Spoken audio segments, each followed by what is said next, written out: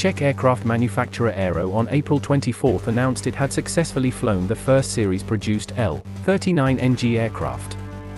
It is a new historical milestone when, after 20 years since the last mass-produced aircraft was flown, the first serial production L-39NG aircraft flight met all expectations. During the flight, the pilots tested the functions of the trainer aircraft within the scope of the standard factory sortie program. The flight tested the behavior of the L-39NG within its normal operating envelope. The first production flight of the L-39NG lasted approximately 40 minutes.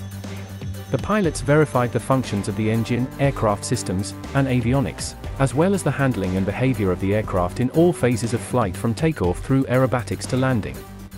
Testing was carried out in the range of altitudes from 0 to 8,500 meters and speeds from stall to maximum, Mach 0.8, or 900 kilometers per hour.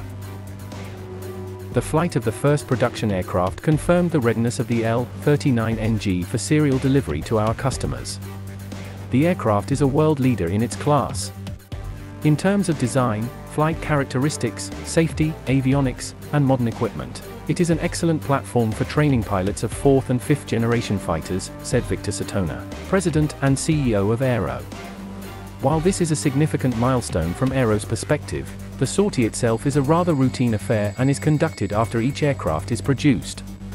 The factory flyaway program has been previously proven on L-39NG prototypes.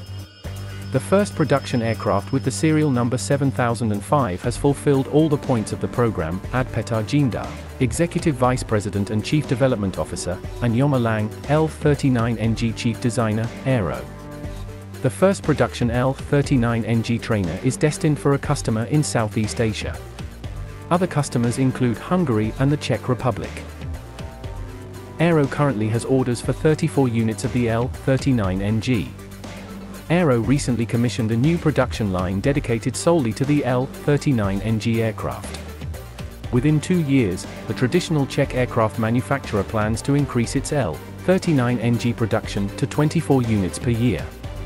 Other Czech companies are also involved in the production of the L-39NG.